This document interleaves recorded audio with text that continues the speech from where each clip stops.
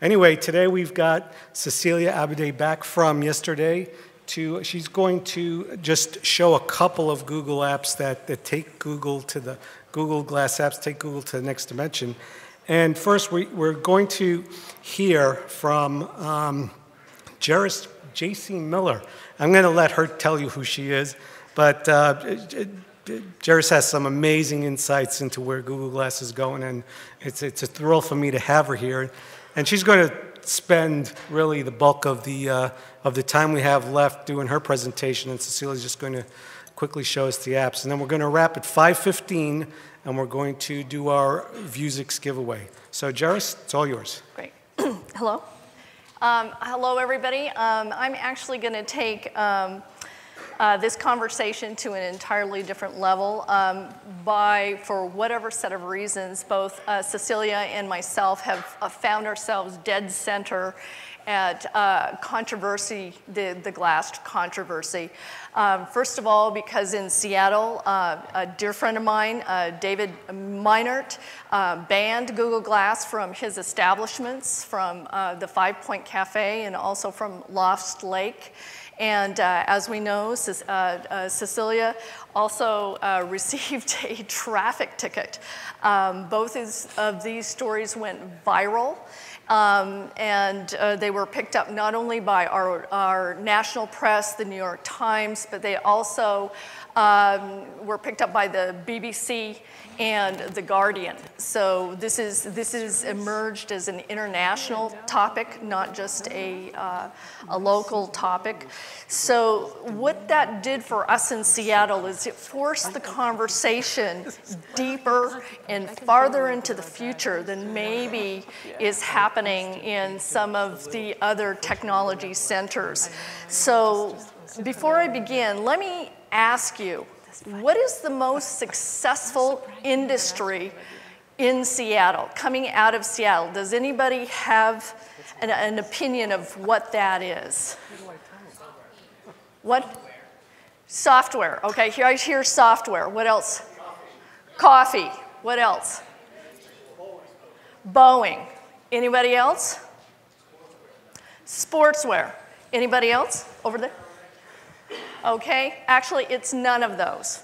None of those industries is the most successful industry in Seattle. Seattle is the philanthropic capital of the universe. We actually have amassed the largest largesse of philanthropic giving in the history of humanity, and it flows through Seattle. So I'm going to talk a little bit about the nonprofit industry and how Seattle is going to emerge as the heartbeat of the 21st century as we move into wearable technologies, as we move into the age of context, and as we move forward into the Internet of Things. So I want to give you a little bit of context of glass and what that means. First of all, a collective shift in point of view. Our first large collective shift in point of view was when we actually flew from the Earth to the moon. We shifted our point of view, we looked back at the Earth, and we were able to see the connections between all of the land masses. And we were able to see the Earth against the cosmos. So this was a huge aha moment that happened in the 60s that really changed our point of view and our perspective. These are the researchers. This is Lynn Margulis and her first husband, Carl Sagan, and her partner, who helped, James Lovelock, who helped develop the first interdependent models between the Earth and the biosphere and between the Earth and the cosmos. This really moved us in a totally different direction, and it moved us farther into space in thinking in terms of holistic and dynamic systems. I had the great good fortune of working with Lynn Margulis on 2 of her textbooks, and she was really the person who influenced me in thinking from the micro to the macro and back again. In 2008, 2 of the world's great humanitarians came to Seattle. This is Desmond Tutu and the Dalai Lama, and they challenged us in Seattle to move past all of our headiness and shift our point of view once again from our heads into our hearts. And this was a particularly important conversation because, again, we have hundreds of billions of dollars flowing through Seattle and our nonprofit community to the edges of the earth. So that is very much ingrained into our cultural DNA. I'm happy to have 2 other of the Glass Squad members with us.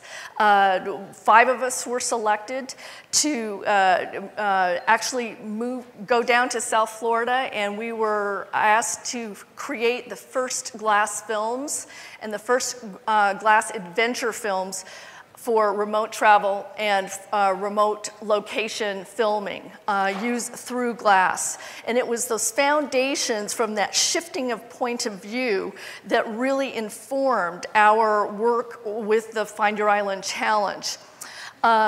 Here is my dear friend Eva. She shot the first glass parasailing film, Hands-Free. And Hillary Topper has also gone on to create an amazing first-generation Glasslandia reality vlog series that has been wildly popular. So these were some of the experiences we had with the Find Your Island Challenge. Hillary actually just recently interviewed Tamara Piggott, who sponsored our particular Find Your Island Challenge. And our particular program garnered 70 million hits for Lee County. And Hillary's Glasslandia series also has garnered about 50 million hits. We were picked up and featured in Mashable and also on ABC and NBC. So this was the first marketing PR program that was wildly successful, as well as disrupting the adventure travel and the travel industry. So this is what we have accomplished so far. But the silver lining, the transcendent function of the Find Your Island Challenge is that we actually open the door for remote glass education and remote glass medicine. So we're talking about technology at the margins. And again, I need to reiterate that most of our philanthropic dollars flowing from Seattle are at the margins. They are in third world locations. This is where that money is flowing to. And this is Joan Halifax. She's a National Geographic explorer. She takes medical teams up to the high Himalayas every single year and actually serves the nomadic populations in those regions. She does take iPad technology with her, but imagine if we actually paired her with glass technology, with a loon connectivity, and Google Plus Hangouts broadcast capability, how much further she could serve her populations. So these are the kinds of conversations that are emerging in Seattle and in the Seattle space. This is Sergey Brin, and this is the glass team that actually created glass and glass's augmented reality capability. As we know, as we've heard from many other folks, glass has sensor capability, and we're looking at using that sensor capability and its existing augmented reality capability to provide biometric feedback, developing programs that could be created for empathy or for happiness or for focus for optimal performance. These are two researchers at the University of Washington that have recently demonstrated the first successful mind-machine connection. Now, what's interesting about them is that they found, in order for their program to be successful, their research to be successful, that they needed to have an empathic communication between the two of them. So going back to the Dalai Lama and Desmond Tutu, they asked us to shift our point of view from our heads to our heart, and they asked us, can we teach emotional intelligence? And it is this core question that we are discovering as we move forward in our Seattle Glass community. So this is Matthew Ricard. He holds a PhD in molecular genetics from Louis Pasteur Institute. He did not begin his mind training. He actually left science behind, and he did not begin his mind training until way late in his career. He was in his 20s, which is well past the age for neuroplasticity. He is the happiest man on the planet, and basically he is about 2 standard deviations off the bell curve and has completely reconfigured his left frontal gyrus. One of the questions that we have been asking is, again, he is not Asian. He started his mind training relatively late. I want to make this core point. This is not about religion, nor is it about spirituality. Although those are wonderful things, this is about a technique. And what we are asking is, can we actually use Glass's existing capability to accelerate and emulate Mathieu Ricard's technique for happiness? As I mentioned, he reconfigured his left frontal gyrus. That is the seat of positive emotions, and he is literally the happiest person on the planet. He's also written a book called Happiness. So these are one of the questions that we're taking a look at. This is Russell Wilson. He is an advanced meditator. He is also the quarterback for the Seahawks. So again, we are taking a look at Glass's inherent capability for building an application for optimal performance.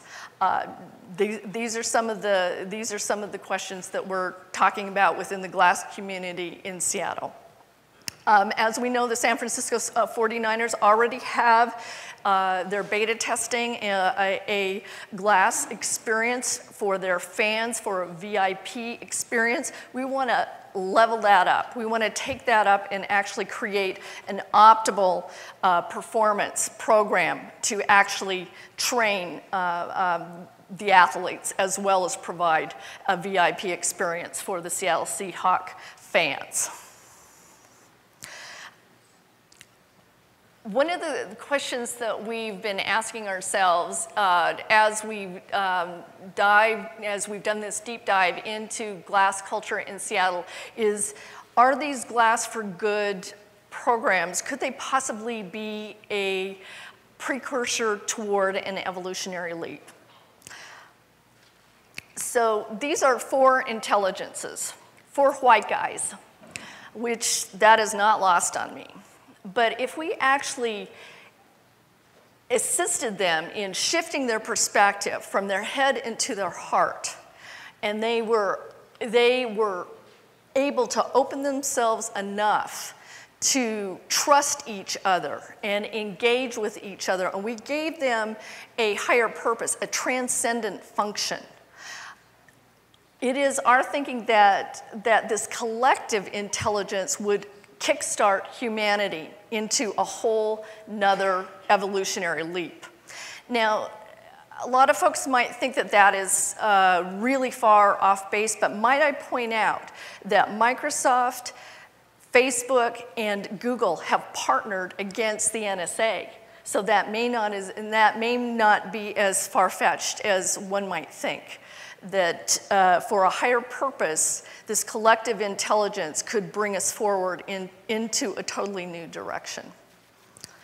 So what the core values of Seattle are, it's a tight community.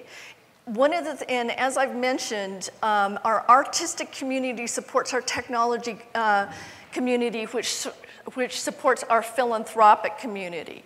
And our core values in Seattle are honesty, integrity, authenticity, vulnerability, transparency, and giving back. That is what we do best. And the people who are really leading the way and showing us how to do this, and has always shown us how to do this, is the Seattle arts and music scene. Macklemore, extremely vulnerable, very accessible, honest artist, as have been prior generations before him. We are in the process in Seattle of jumpstarting yet another music revolution. Macklemore, the whole music industry in Seattle has been revitalized again, and we are creating yet another round of arts and music environment in Seattle through his tremendous success. And might I also add, it's that DIY ethos. He has also completely redefined the business model in the entertainment industry. He did this himself. And that is an ethos that's very strong in Seattle.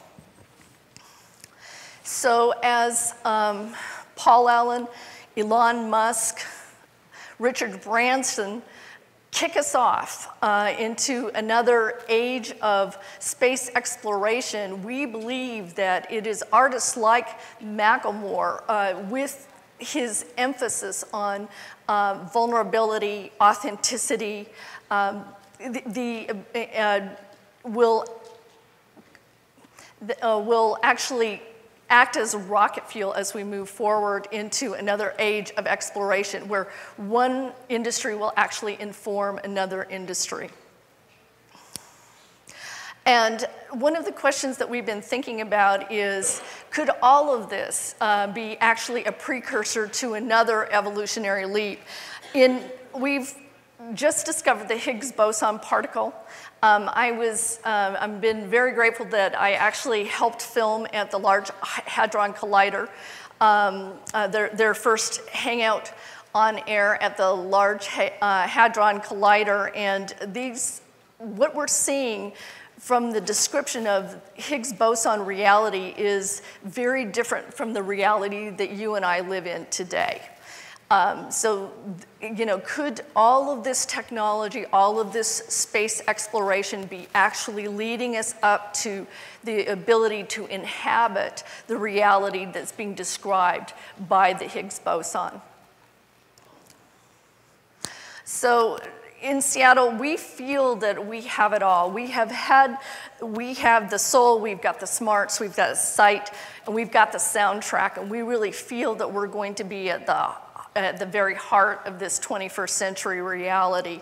And I just want to thank everybody in Seattle, and especially the Seattle Glass Explorers team, which has been absolutely amazing, and also the Paul G. Allen Center, and the other people who have really stepped forward and supported our community. And thank you very much. There you go. I think I want to use.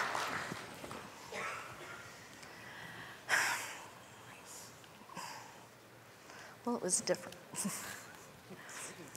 That I have access. Give me a second here. Is the mic working? Yeah. So 1 second here to set up really quick, hopefully. Something really funny happened. And can I tell them the story about your CEO? And okay.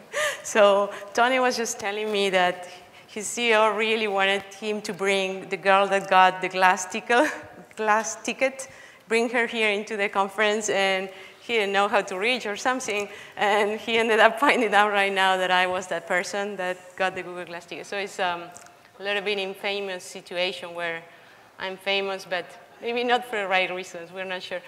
I'm not connecting here. What's going on? Press play. Play? There it is. No, it was just a connection issue. But I think it's working now. We got a mirror, though. Hold on. One more second.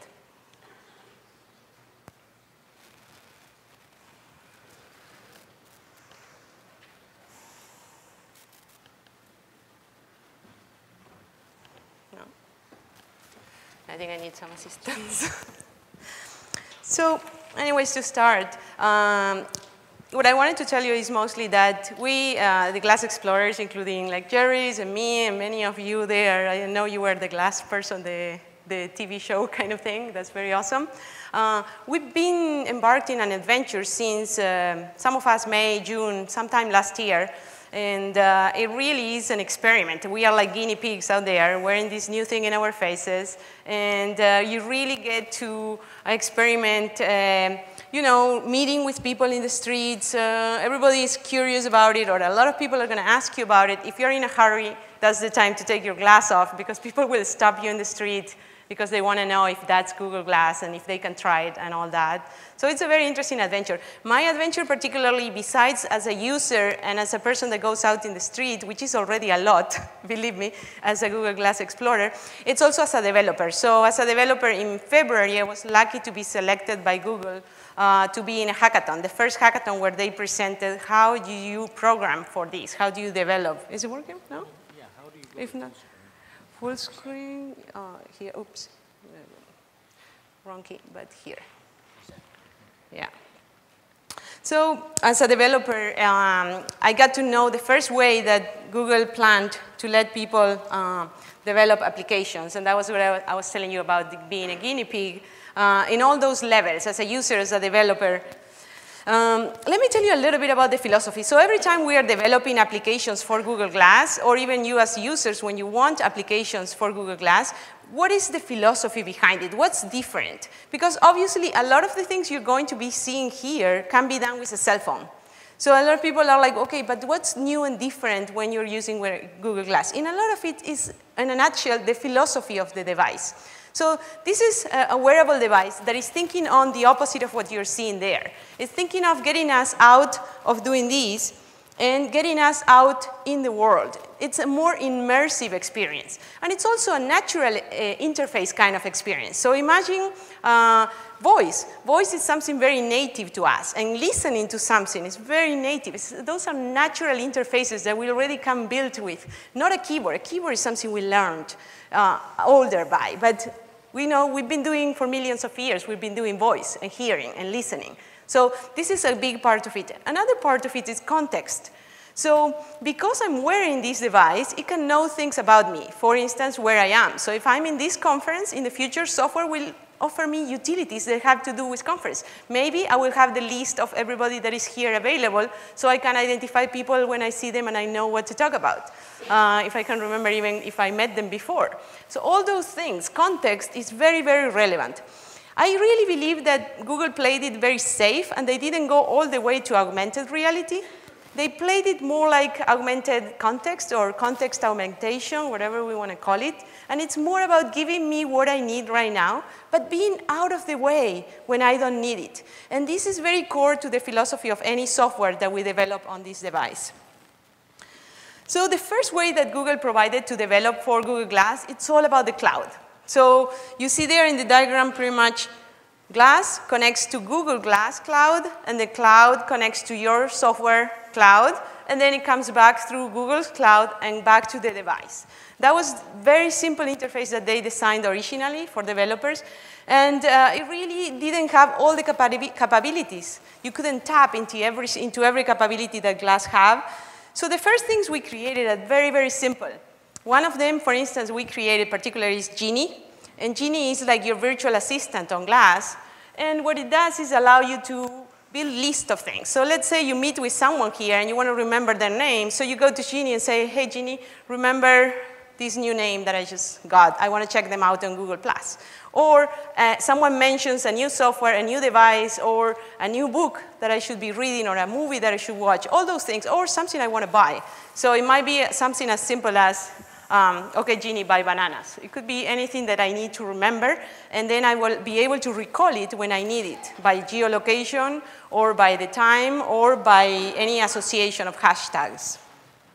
That was one of the first things we did with the Mirror API, and this was part of 33 Labs. That was my first startup as I started to dedicate all my free time to glass. One of the other things we experimented with is in museums, for instance, to try to augment a piece of art. So if I'm in the museum, I take a picture of a particular piece of art, it will come back and tell me, oh, this is this and this painter, and it was done in this epoch, and these are the other things that were happening at that time, and these are the other paintings by this author. And what's very, very interesting is that we can, in glass, we can show a little bit only, but we can hear a lot more. So what's happening a lot with applications is that they, let's say news. If you get CNN, you could get a snapshot, you would get a picture of what the news is, but you can listen for much longer. And that's a very interesting thing, the whole thing with voice. Actually, I will tell you about how I was one day in a meeting room, and we were having a casual conversation in a meeting about how many sales we had in a particular area. And it was like, boom, for me, I thought I should be able to ask glass, and it should hook up to my database and answer this question all with voice. And that's when I started to realize, that was after a few months of wearing glass, I started to realize that voice is the new touch. And I blogged about it. And in the way I say it, when I say voice is the new touch, some people think, oh, come on, voice is not going to replace touch. Of course it won't. I'm not saying it will replace touch, but what I'm saying is any device, any software, any hardware that we have in the future, besides having touch, it will have to have a new added layer of voice. So think about this. Voice is critical for the future, not only because of glass, but as users become used to this kind of technology and you can talk to it, it becomes second nature too fast. In the same way that doing this to turn glass on becomes second nature, to the point that sometimes you don't have glass and you're doing this. Didn't it happen to you? Yeah. Yes? Absolutely. Someone is laughing here because you know, or doing this and you don't even have glass. So these things, because they're memory muscle or they're things that are very instinctual and they're already built in on us, they become very predominant. So for anybody that is building software or hardware in the future, I would like you to consider voice. Voice is going to be very, very important, especially not only glass. People are going to be using Moto X, the new cell phones. We are talking, even Siri is a good attempt at voice, but I think it's getting to the level where with Motorola new cell phones, it has a core that is just, it has like 8 cores, the thing, right? The Moto X. But particularly it has one core that is just there to listen to your voice. So that shows us something. Okay, back to Google development. After they launched the Mirror API, people were like, oh no, I'm going to hack this thing. This thing has Android inside, and I'm going to just hack it and do fun stuff with it. So that's when they decided to launch what they call the GDK, which is a development kit that allows you to get to everything that is on glass, all the camera, the sensors, everything. And I did show yesterday a little bit of our workout exercise thing, Links Fit, which is a new, better way of working out, using the sensors and using immersive technology and counting with you, talking to you, and listening to your voice. So I'm going to skip this a little bit and go back to a demo, which is what I like to really do here. And I'm going to show you a few things. How many of you didn't see Links Fit yesterday? Few of you didn't see it? Very few? Okay, I'll show you later. It will be boring for the rest, sorry. So let's show a few things here. So this is glass. We're going to say, okay, glass. Oh, let me show you something first. Hold on. I have a sign here. This is a sign that is in German. And this is software that is not by us anymore. So just to clarify, my startup is called Byte An Atom now, and we've done Genie, we've done Links Fit, and I'm happy to show you more about it. But now I'm going to show you things that come from the glass community at a larger scale. And I have a sign here that says something in German that I can't pronounce because I'm going to mess it up. And I don't know what it really means. Although I learned the hard way traveling in Germany what the first word is. And I'm going to have an application here that's going to help me interpret what it says live. So, OK, Glass, translate these.